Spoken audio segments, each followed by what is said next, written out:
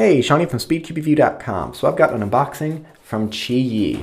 Now, this, I know exactly what this is. This is their new 4x4. I believe it's pronounced the WuQue. I might be pronouncing that way wrong. Oh, my name's on there. That's awesome. So, anyone who keeps trying to spell my name, that's how you spell it. Good job, QiYi. Now, this 4x4, it's really gotten some attention, mainly because Felix Zemdegs, he has been using his Aosu for like years. He hasn't switched to anything. But the last competition, I really believe the Melbourne Cube competition, he used this and he got a 26.59 average, which is just about half a second away from a world record. And stickerless. Thank you for getting stickerless. All right, so this cube is 62 millimeters. Normally a mini cube fan, but I've used my fair share of full-size 4x4s. Outer layer's a little bit bigger. It definitely feels super light right now. And nice and smooth and controllable. Ooh, what about corner cutting? Just out of the box, line to line, middle layers. Oh, that's good. That's really good. Okay, let's scramble this up. So I like the feel of this plastic. If you saw my unboxing of some of there's like a budget Scube and a budget Pyramix that came out, so the plastic felt kind of frosted. This doesn't feel as much as that, but it's got a really nice soft touch to it. So just as far as turning, it's not insanely fast. Like, it doesn't feel controllable, but it's faster than most 4x4s out of the box you would see. It's fast enough to where I don't feel like it's catching on anything. I mean, that's just smooth right there. So I'm going to do just a really quick solve. I guess I'll talk through it so it's not going to be super, super fast, because I'm just going to talk as I do it. But so far, this feels really nice. I'm not really getting any major catches with this. It's, I mean, as far as 4x4s go, it's really smooth out of the box. The only catching I'm getting is just from some inaccurate turning. I'm not getting any clicks or anything like that. Oh, this is really bad Hoyer solve. Don't look at this and assume this is how I normally would be doing this, because this is not my best right now. So let's see here, especially because I'm also trying to stay in focus of the camera. But wait, what am I doing there?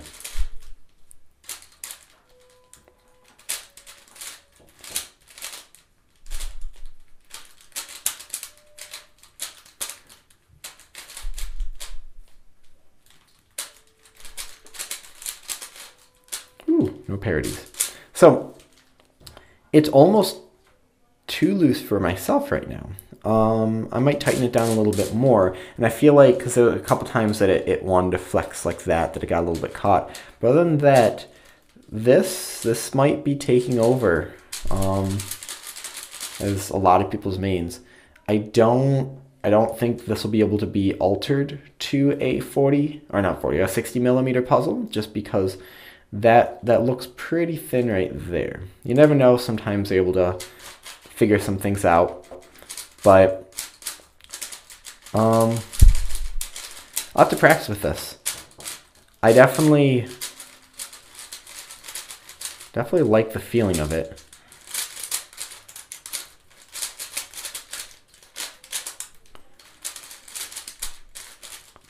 Have to get used to the slightly bigger size, because that's not my normal size that I would use.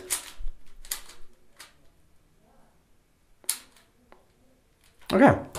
So, so basically, this is the QiYi WuQue 4x4. Someone actually just put it down in the comment section below how to pronounce that. Corner cutting is quite decent. Forward, especially middle layers. Middle layers are really nice. I sometimes on other 4x4s, when I get too far, I feel like it's gonna pop. When I get too far here, it just stops. Which that's been the WuQue line, WU, have all kind of been like that. They don't seem to want to pop too much, but they just want to stop when it gets too far. Speed's pretty nice. I'm sure this will get even better breaking in some lube.